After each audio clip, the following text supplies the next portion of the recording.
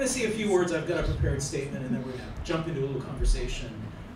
So for those of you that knew Herb, I mean, not only was his life intertwined with the literary life of San Francisco, I mean, he was, I think, really the living embodiment of San Francisco's North Beach. And I think watching Herb over the years, I mean, come into City Lights, buy his New York Times, browse the stacks, he kind of embodied the kind of an ethos. He was really kind of like a signifier of North Beach, and it really kind of ties in, I think, to the, you know, not just the beats, but even going back as far as like even Bohemia. And I know that Herb would be like, ugh, Bohemia, you can't say that about me, but I mean, in a good way. I mean, in the sense that, yeah, he had it more together than a lot of other poets or writers, but still, like, the spirit in which he lived, I think, was really kind of exemplifies those ideals. Joining us today is Ari Gold, his son. He's a film director, a poet, a musician. He's founder and president of GRAC Films. His films have been screened at Sundance, Telluride, hundreds of other festivals. He's won numerous honors for his work. His most recent film in the works is a companion to the book that we're celebrating tonight. It's called Brother versus Brother. So he's got a wonderful website you should all check out. Produced several wonderful films. As I said, Ethan could not be here, but he was a songwriter, he's a performer, a producer, arranger, and our heart kind of goes out to him. We love him very much, and we hope he's doing well. He's coming up with a trilogy of albums, actually, you should all check out. They're called Earth City. So I want to remind everybody, we are going to be going over to Vesuvio Cafe after this to do a signing. Please purchase your books at City Lights first. Just walk right in, pick up a copy, and then come on into Vesuvio's, and we'll be kind of hosting a signing there. So, a few words about Herb. He was born on March the 9th, of course, in 1924 in the Cleveland, Ohio suburb of Lakewood to a Russian Jewish family. He moved to New York City at the age of 17 after several of his poems have been accepted in several New York literary magazines. He studied philosophy at Columbia University, and it was there that he met members of the Beat generation. And this resulted in a lifelong friendship with Allen Ginsberg, a less than friendly relationship with Jack Kerouac, whom Herb was very suspect of from the beginning, but maybe we can talk a little bit about that later. His studies were interrupted during World War II, where he served in the Army. After the war, he graduated from Columbia with a BA and an MA, and on a Fulbright scholarship, attended classes at the Sorbonne in Paris at approximately the same time as Lawrence Ferlinghetti. So I am certain that they probably crossed paths at some point. But think about this. He was in Paris at the same time that Richard Wright was there, that James Baldwin was there, Saul Bellow. So he's like immersing himself in the literary life at a very, very early age. And he finished his first novel in Paris. So over the years, Herb moved around the world, writing as he traveled. He lived in Haiti for a period of time, wrote a book about it. He's even been in places like Detroit. He eventually settled here, wonderfully, where he became embedded in the literary scene, as I mentioned.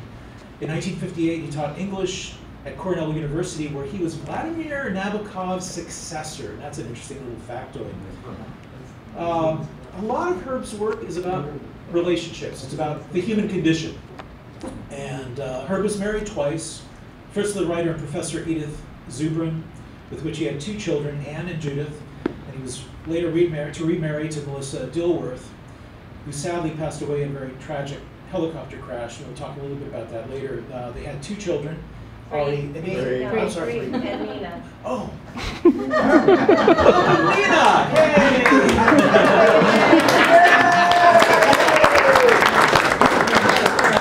Thank you for joining us.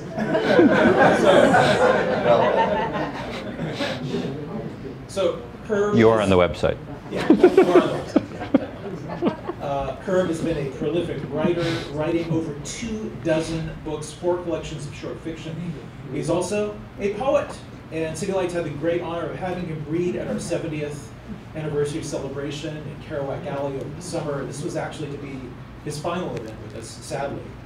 But tonight, we kind of hope to use this new book as a kind of a lens to really think about, you know, Herb's life, but also really it's about a relationship between father and sons.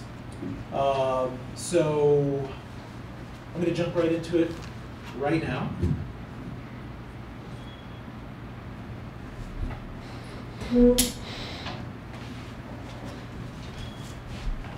All right, welcome. Thank you. And congratulations. That is really a beautiful package, might I say. Like I said earlier, just looking at, I mean, it's the kind of book I would like see on a shelf and be like, yeah, okay, that.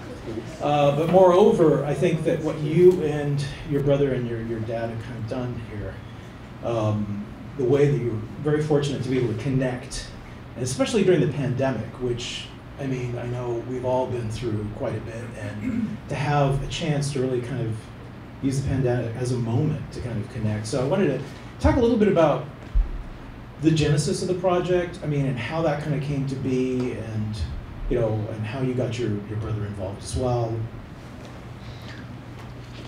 Thank you for the lovely introduction, and I know that you're going to become completely obsessed with my sister Nina and everything that she does and everything that she's accomplished. Of all of our dad's children, she was clearly the best, the most talented, the most attractive, and the smartest. Sorry, and Well said. well said. It's making up for Thank you.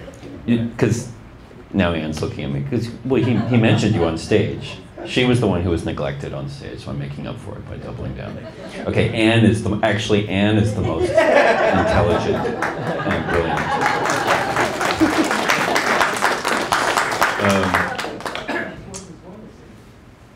Well, I mean, this is actually, you know, he had 5 children, and there's a lot of relationship and a lot of love and a lot of learning that the thing that was so inspiring to me about, well, when I think about him objectively, is that even into his late 90s, he was willing to challenge himself and do the best within who he was to have a deeper relationship with us, and literally to the last day, to the last hour, and we were all there with him, and this is a rare thing because so many, I mean, I'm sure a lot of people in this room have relationships with people in their lives or family members who calcify and refuse to change, and you know, you can't teach an old dog new tricks. But our dad was somebody who wasn't perfect. He had, you know, he was an amazing storyteller, but not such a great listener sometimes. And yet, even to the age of 99, he was willing to challenge himself to hear us better. Ironically, even when his ears and his eyes stopped working, and in some ways, as his ears and his eyes stopped working, he was forced to listen to us in a different way, and we can all attest to the fact that he kept trying to connect in a deeper way. I'm not sure if that's the question. I'm answering the question you asked. What was the question? Well, the genesis. The genesis. Oh, right. Sorry, the genesis of the book. I get back at the beginning. I'm starting at the end. This is good. This is Kurosawa style. I'm giving you the ending, and then you can see all the different ways it comes across. So, yeah, during when COVID started, I was working on some film projects. I was trying to get off the ground. My brother was working on some music projects. We were both down in LA, and we had very recently started writing poetry with a group down there where we would meet in someone's living room. I think we'd only done it once or twice.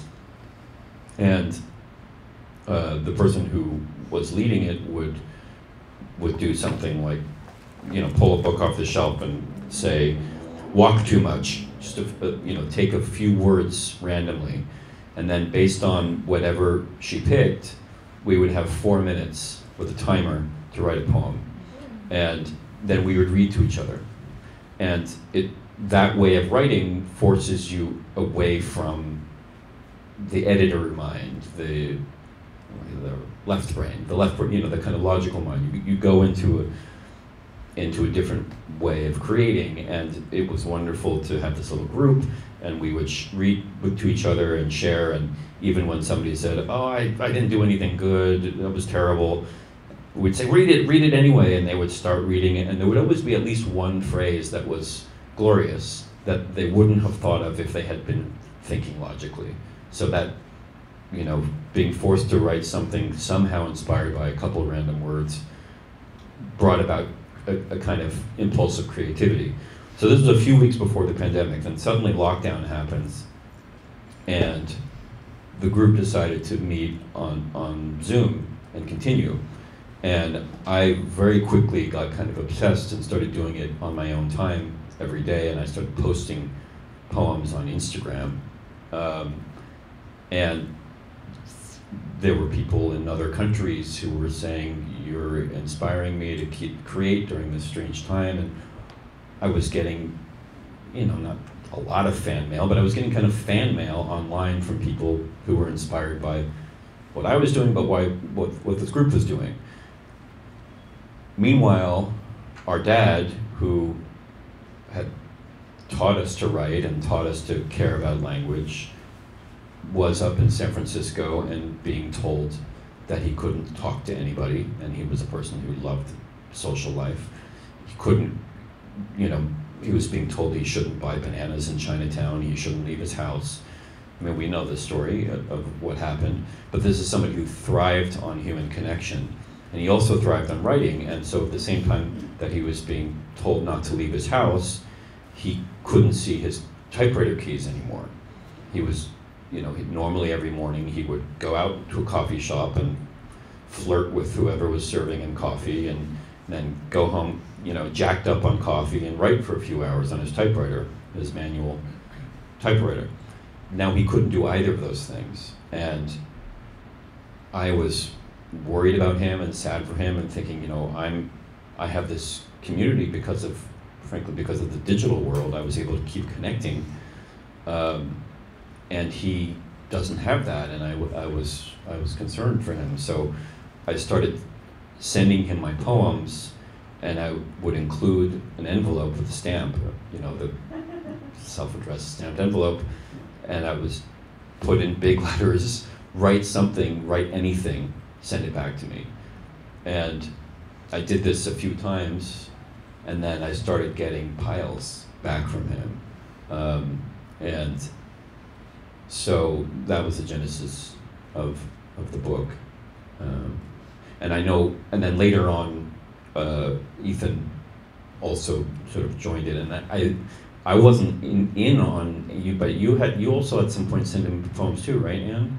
I wasn't in on that until later, but Ethan and I were like, hammering him to write, and so that's how it all happened. Were there personal revelations for you during the process and for your brother as you were kind of going through old materials, and were you surprised? I know we talked earlier about Jodorowsky and how you've worked with Jodorowsky, you're very interested in his work, and I can see this almost as being a kind of an exercise that he would perhaps suggest, but maybe it came to you unconsciously, but if you could talk to that maybe a little. Well, yeah, so those who know Jodorowsky's work, well, those who don't actually, is a filmmaker, but also does a kind of shamanism form of art where he pushes people to go into their traumas. And so I'm making a movie based on a ritual that he has asked me to do, and that movie has been taking 10 years so far to make. So, but I was certainly thinking about this idea of, can you go back in time and rewrite traumatic events? Can you rewrite relationships through art? And so that was on my mind as this started to develop, and the notion the notion of my relationship to my dad, specifically about masculinity, specifically about what I learned well from him and what I learned badly from him, became for me kind of the main thread of what I was writing, and whether he knew it or not, he was sending me felt like, and that's where the title came up of this idea of, he wasn't macho, but he had a very specific way of seeing the way men should be, and that had a huge influence on his daughters, but it had an influence on his sons in a different way. And so I wanted to focus on that, how we deal with love, how we deal with what it means to be a man, how we deal with our relationships with women. That inheritance is the subject of the book, and that's what pretty quickly came out for me in what I was receiving from him, where I was like, the way he would reveal stuff in his poetry about his, sexy dreams he was having at age 98, that, he may not have sent to you guys yet, but, here it is. But, the poetry was definitely the poetry to sons, and for better and for worse, so, again, I've forgotten if that's answering your question.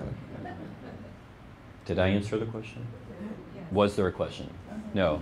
My uncle is not so sure.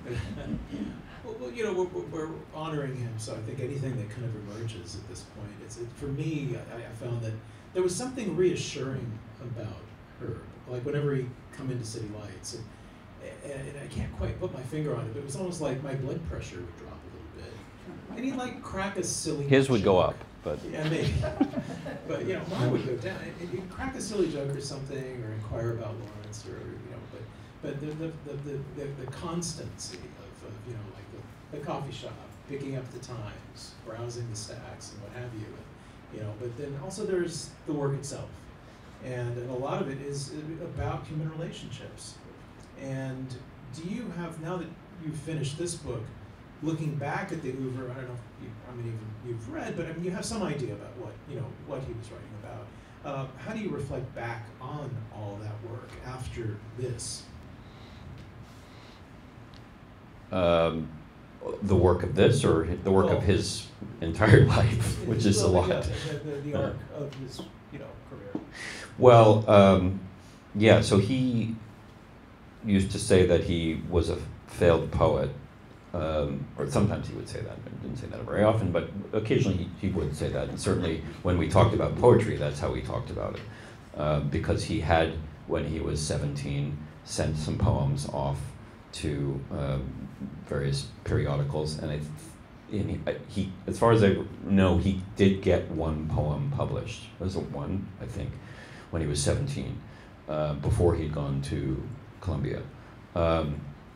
And then he became really embarrassed by poetry, and developed his own style as a prose writer that was muscular, post-war. We know the style of writing that existed at the time, and he was a leader in some ways in terms of his kind of witty and nimble prose, but that was definitely not sentimental.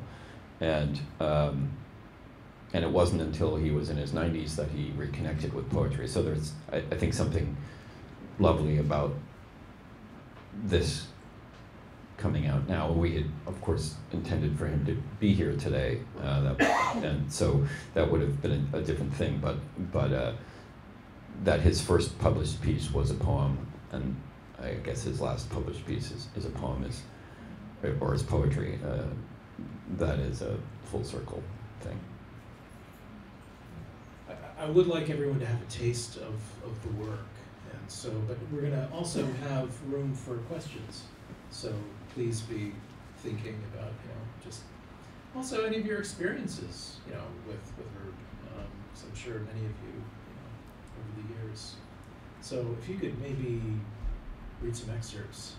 Sure. Now, this is my first time seeing the book, which was a very, very intense period of many months designing it, and the end pages are missing. So I'm just sort of processing my sadness. The most beautiful photos have been replaced by red, but you guys can email me and I'll send them to you. But I did consider this to be not just a book of words. I wanted it to be an experience of a life, with pictures too. I guess I'm a filmmaker, so that's natural to me. But I was always talking about book design with my dad.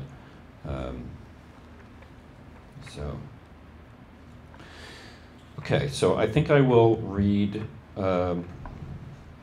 I think a nice pair, because this is, it's set up like a dialogue. I'll read a pair of poems that my father and I wrote about his father. Okay. This is from Herbert Gold, My Father in Our City of Cleveland. That strange foreign father hardly spoke as he ate his cholesterol.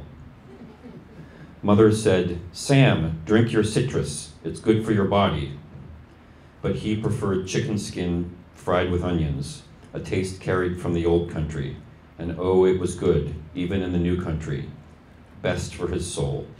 I loved it too. We shared something. But I was different from him, preferred my gribbon on toast. In the new country, which Mother called our city of Cleveland, this cholesterol was good for us both. On a Sunday afternoon, the newspaper cast down by his chair, my father would blink, rise, saying, "Let's go for a walk in our city of Cleveland." And avid, I jumped up. We walked, my father mostly silent, studying the houses, for rent signs, for sale signs, and then said, "That's enough." We went home. To the house where, sunk in the stuffed chair, he picked up Der Tag, or the Cleveland News. If I interrupted him, he grunted, or in a generous mood, sighed, and offered me the single column in English, to the left on the front page of Der Tag. Did I spell that correctly? I know no Yiddish except his few words to Mother, such as, "Put the kids to bed," in our city of Cleveland. When I asked Mother why he talked so little, why he didn't talk to me, she explained, "But he's a good provider." I hardly knew him. Perhaps he grunted other words. I now believe he grunted some, perhaps to me when I slept, or to himself when we quarreled, which meant "I love you." Sometimes I believe it. Perhaps I should try grunting to my impatient, sad son. Okay, so my poem is called Kupin, Russian Empire, 1905. The boy bathes by the creek. By the way, this one I wrote after going to the town in what's now Western Ukraine, where I'll speak briefly about this. I went to this town called Kupin, which various members of the family had figured out was where Sam was from. And we always heard of it as like over there, old country, somewhere, Russia, something. But there were two real towns where our dad's parents came from. One's in Belarus and one's in Ukraine. And his father was from a town that's in Ukraine. And so I went there. And it was an empty little village with goats, not empty because there were goats, there were geese, and there were no people. I was there for a few hours. I think I saw one little boy wandering down a dirt path. It was very strange. And there was a plaque memorializing the Jews who had all been killed there. And I wandered around for a while and took some pictures, and then I went to this creek in the north side of town, and I went swimming. I thought it'd be nice to, freshen up, and I put on a song by my brother, Ethan Gold, who's here in spirit, and I put it on the bank of this creek, and I got in the water, and I immediately started crying, and I probably hadn't cried in a decade. I'm one of those men who has trouble.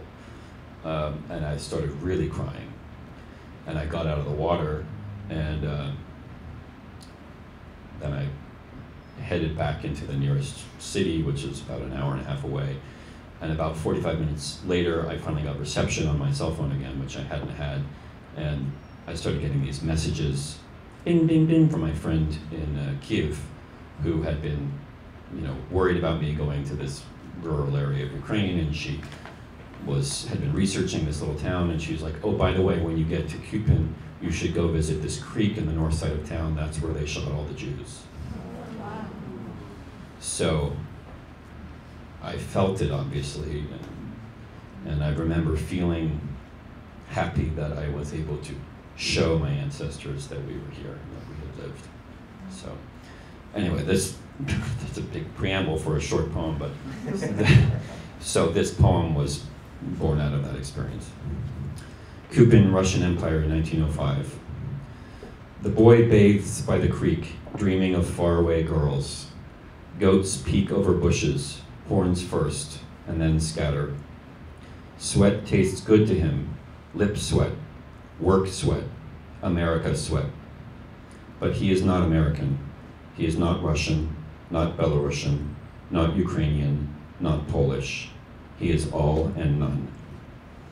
The goats, his last friends, are long gone. The stiff wool uniforms of the Cossacks look sharp. They take this 12-year-old man, he is a man, and, laughing, lift him, throw him to the water. Now the taste is saltier, sweeter, blood and springtime.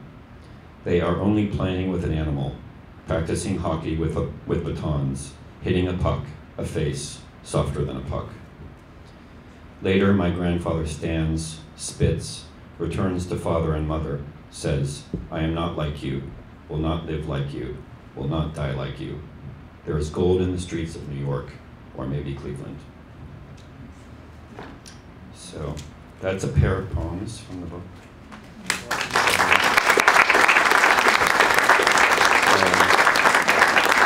Should we do more talking, and do you want to do a little more talk and a little more read? Or? Yeah, actually, you could read a little bit more. You guys want more conversation? All right, I guess I'll never ask an audience what they want. I'm a little bit gross. I feel like I should read a funny poem now after that one. There are some funny ones in here.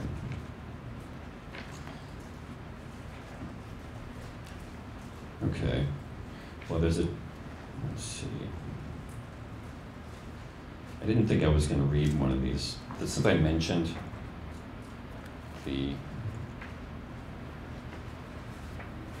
night dream poems of my dad's, I think I'm going to do one now, just to clear my sister's face, like, God, no. Just, no. That's fine.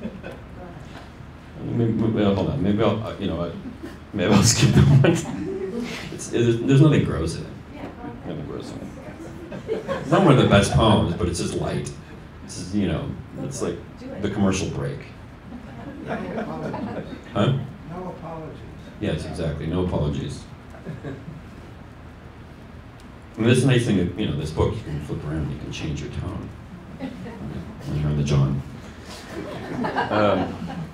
Not that anyone's going to read it on the toilet, right? No, you all will. Okay, it's called Magic Kim, and it's by Herbert Gold. Kim Lister, white-haired dream girl who insisted she was not too young for me. But you are, I protested, while still engorged with desires, aren't you? As I awakened in my inexorable 99th year, which I've been doing regularly these days, but remembering her name from my dream, Kim Lister, means, does it not, that I'll find her, meet her, treasure her, today, today, today, as she convinces me she's not too young, I'm not too old, Kim, white-haired dream girl, Magic Kimmy. Either you really exist out there on the hill I climb, or the cafe where I order cafe latte, or I'll need to sleep again tonight. He did have me try to find her on the internet.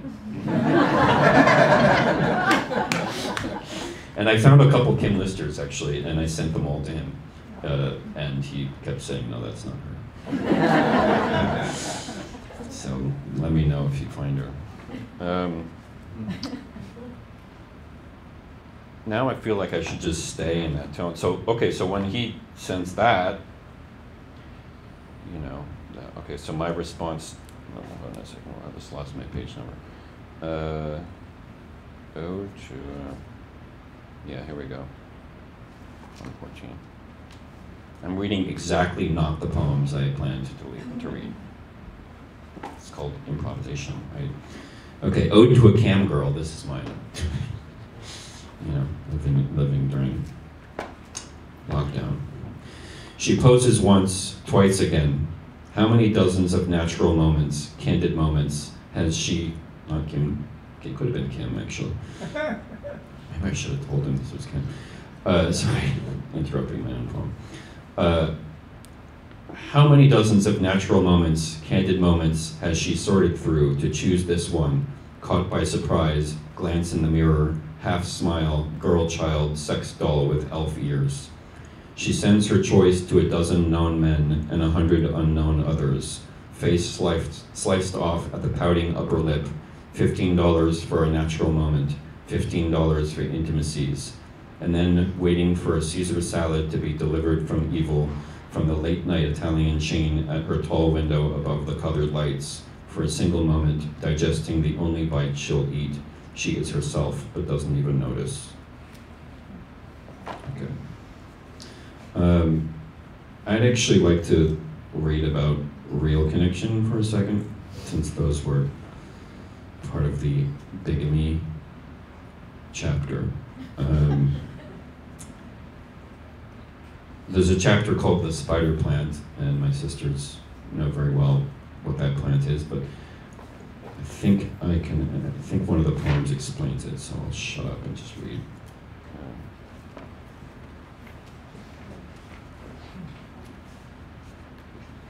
So, yes, is this spider plant mentioned here? Yeah, it is. Here it is, okay.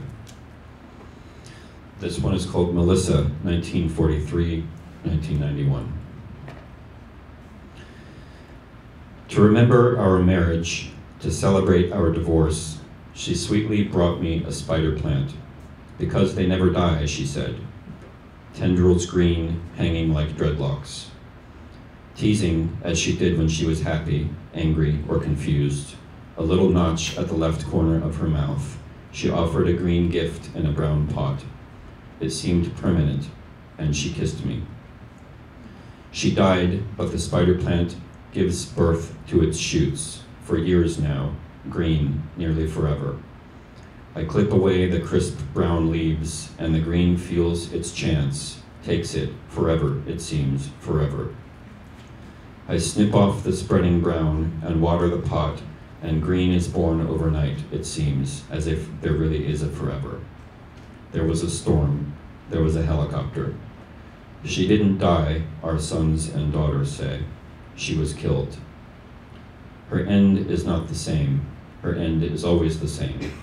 But like the spider plant, part 2. She's only gone when I wake. When I sleep, she lives in dream, stubborn, immune to time, age, and catastrophe, denying that all who live must die. Yesterday lived last night and then again. More than enough time and too much, until soon enough I will submit, all who live must die. Until I submit to the truth dream denies. Our children also sleep, and will dream when my dreams stop, of her holding the lamb chop by the bone, ferocious, teeth bared, delighted, attacking the last bloody shred. Their children will also count the losses, which are like mine, like yours. The blessings we gain are always lost, but forever present at night in dream, avid, ferocious, teeth bared. She didn't run out her full life before she died. I've lived 3 acts, or 4, I've tried. It's now we live and then we go. No night, no day, no tomorrow. I thought the time of love would suffice. For her, for me, we paid the price. And all our ends are just the end. The same for me and you, my friend.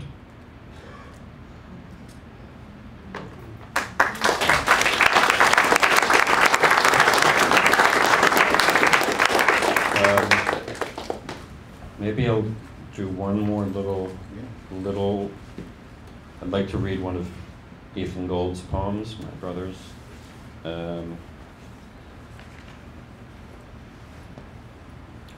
Yeah, so my brother was working to cheer up my dad, and so he wrote these 5 5-word poems.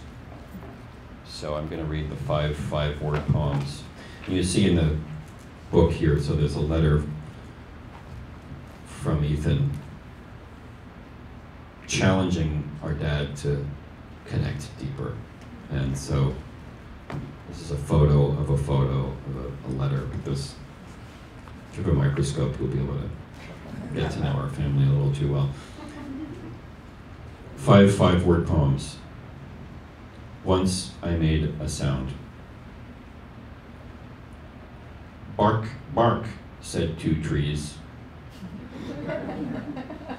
3 poets, hear the pens. 4 directions, all bring wind. And finally, this poem has 5 words.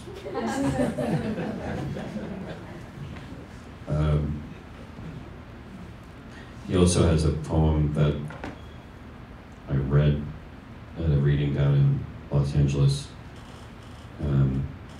Actually, I don't need to look it up. It's called Death. It goes like this.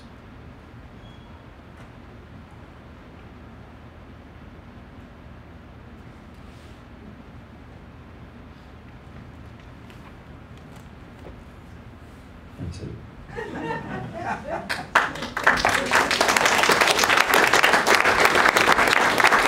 But thank you for that. And, Thank you.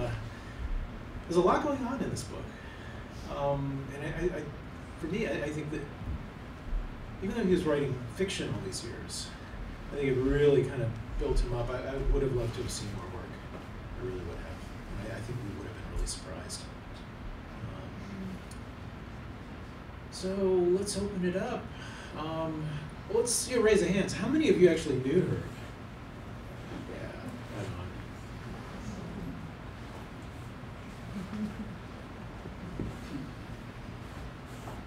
Any old stories, reflections?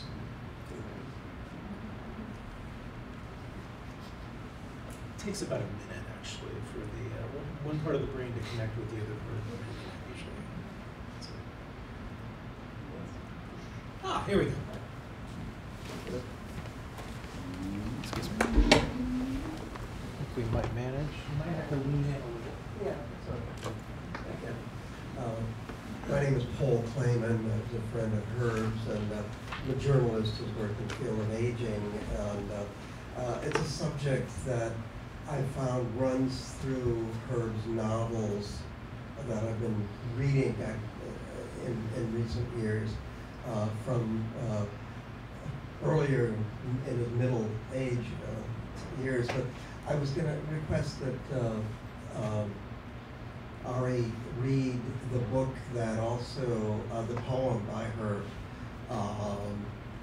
Other News on page 24, which also appeared in its entirety in the New York Times obituary of her.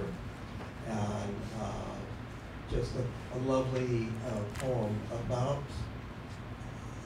his anticipation of his death, but more a focus on his love of family and friends. And I will, pass it back to Ari. Oops. What happened? Yep, there we go.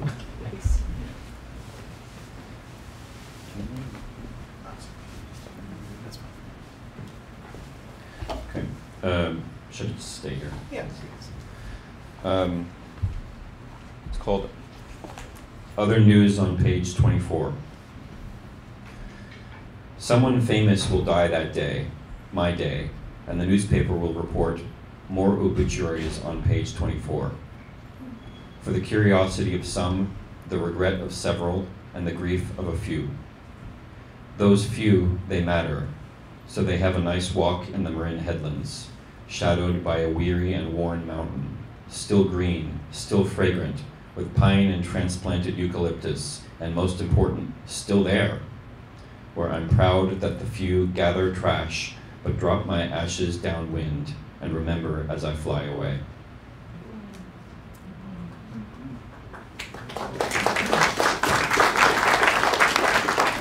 I will note that the famous person who died that day is someone that Herb would have very much approved of, Rosalind Carter.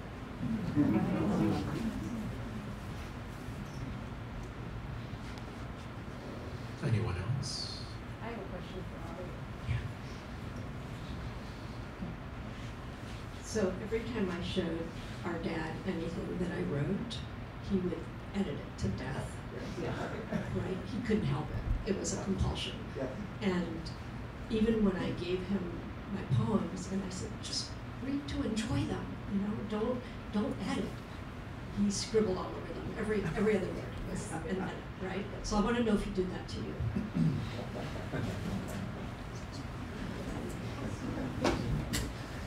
This is going to sound like I'm upselling, but because I have another book, I have a novel, actually a memoir, fictionalized memoir, that he wrote so much on the book that I decided that it was going to become part of the book. And every third chapter is a letter from him saying how the main character, who's named Ari, is fucking up his life and makes so many different decisions. So that novel wasn't just infused with his advice with a hammer, but becomes a real part of the story because I was sending him this story as a way of trying to. The novel was also me trying to say, hey, Dad, this is what I went through, and yes, I'm fictionalizing it, but shit was pretty fucked up. And he kept harassing the character, even though it was me. I mean, and the pages would be black. So I decided to include all of that editing in the book, which I hope to publish maybe next year or something. But the poetry, he did make a few little suggestions, but maybe because of where he was at the time, or that I wasn't really having it. I think a few times he made suggestions that I would keep, but he didn't return them black, actually. And I think partially he knew that I was writing them in this very flow. I was writing them in a flow state, and maybe he knew better than to try to mess with that. I'm sure he did make some comments. The only thing that I remember he suggested a title for one of my poems. That was a great title. And I thank him for that. But the rest of the poetry, I think he pretty much left it alone. The novel, not left alone at all.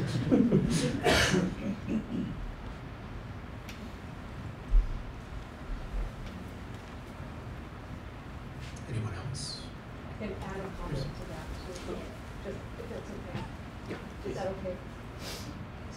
Bill?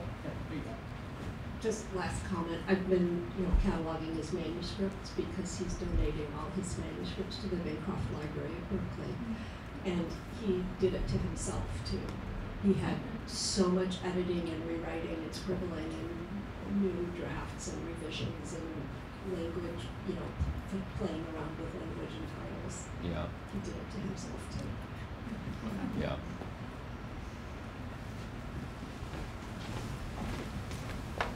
People who are critical are criticizing themselves too.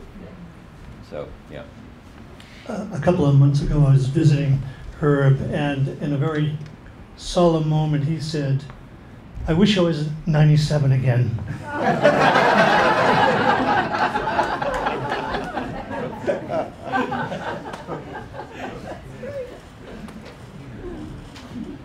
Anyone else? Any stories? Must be some stories. There've got to be some stories. Well, for more years than I can remember as a chronicle, and one time I was writing a piece about Woody Allen, and I knew that Herbert sort of hung out with him in the old days, and so I asked him for a story. He said, well, when Woody got to town, the first thing he wanted me to do was to drive him to Berkeley so he could look at the blondes on campus.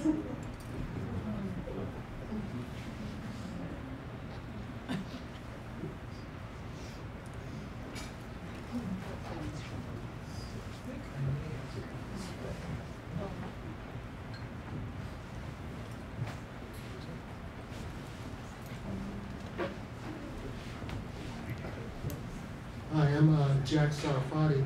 I first met her when I was 16 years old, freshman at, I guess I was 17 years old, freshman at Cornell at Telluride House, which was kind of an intellectual fraternity. And Herb, I guess Herb's 15 years older than me, so he came down with this, one of these New York supermodels. And all the undergraduates, you know, was just like, you know, just in awe of Herb Gold back then. Then I was in his class when he replaced Nabokov, his European literature class in 1958 at Cornell. And then I met him again in 1964 in Cleveland, because I was at the time I was married to a Cornell girl whose father was a big businessman in Cleveland, Swifty's Dry Cleaning, 144 dry cleaning stores, and we were married in the big Abbott Hillel Silvis thing, and we met her then, 1964, and then of course when we reunited again in North Beach for many years. And Herb does write about some of this in his book Bohemia, which I recommend. It's a really good book. Can you talk about the Trieste? Because Because I know you've yeah, hung out there. Trieste, Can you talk about Herb and the part of Trieste? the whole Trieste, Yeah. Trieste scene. And some of it there's a, well again, Herb's book, Bohemia, really describes that period. And there's also a couple of books. There's a book by David Kaiser, How the Hippies Saved Physics, which is set in North Beach.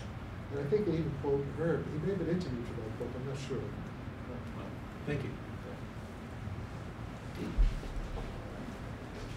I think we might have time for one more question. They actually want us out of here exactly at 5. So, but back here. Hi, I'd like to address this question to all members of Herb's family. I particularly enjoyed, I enjoyed when he would talk about Haiti, and I enjoyed reading Best Nightmare on Earth, and I'm just curious to know, quite simply, if your family in later years would accompany him back, or if that was more of his own quest.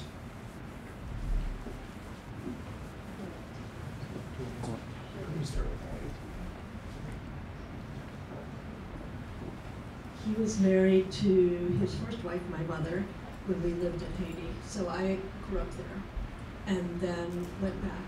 And he did go back with all, I think all 3 of you went back at one time or another, right? Yeah. So I think it was a rites of passage for each of his children to go there. So he took me there when I was maybe 10. It was quite overwhelming, and I was enthralled by all the kittens and kitties on the street, and I took a lot of photos, and he ridiculed me pretty much to the end of his life for spending my time in Haiti photographing the kittens. But I thought they were cute, and after that, I became allergic to cats.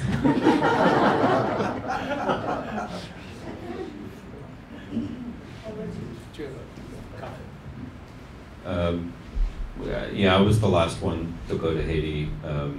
You know, I didn't have anything like the experience, especially Anne having spent years and years there and speaking Creole as a kid. But I heard a lot always about how Anne and her sister Judy had picked up Creole in the streets and shocked our dad by speaking Creole. So I eventually went. I think it was in the year 2000, and Ethan had already gone. I think Ethan went when he was about 10 or something, and you went when you were 9, and obviously you had spent.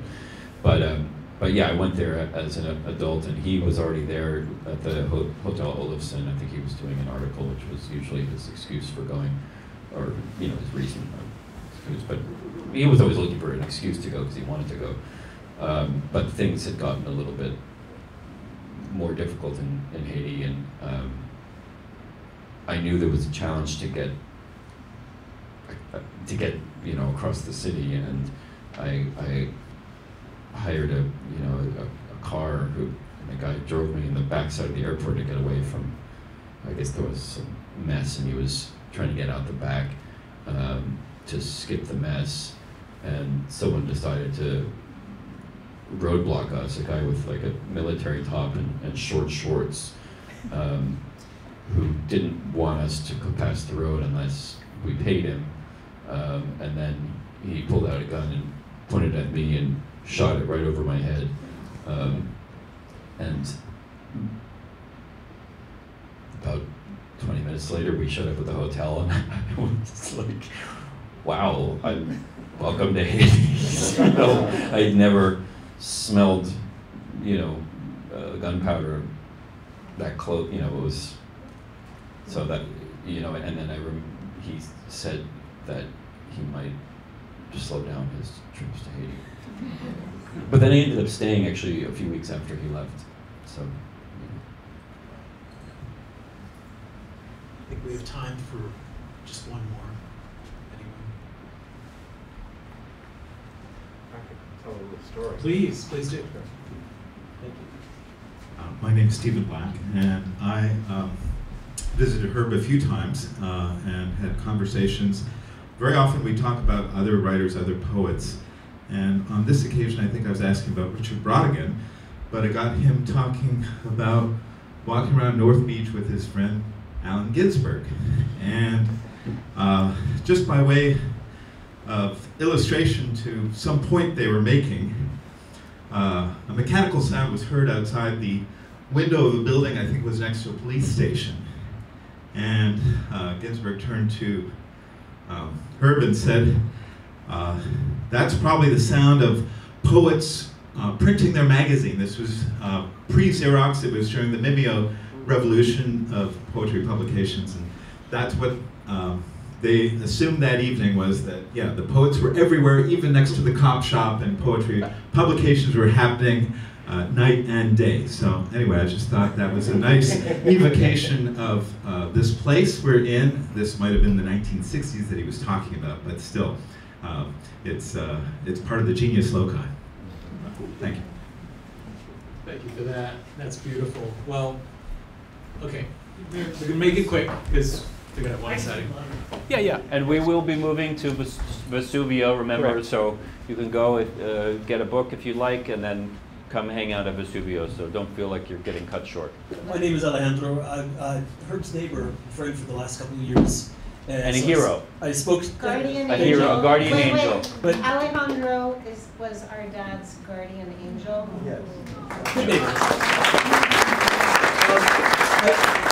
I wanted to say, so I spoke to him basically every day, passing, had chats and hung out, did errands, chores, things like that. But for the most part, we just gossiped, talked about fun things. But one thing I wanted to point out to the children is that I only ever heard praise. I only ever heard bragging about your achievements or things that I should go and look up of your work, your books, the volunteer work you're doing, the films you've produced. So I just want to let you know that parents are difficult. You probably have noticed that, but he loved you. So.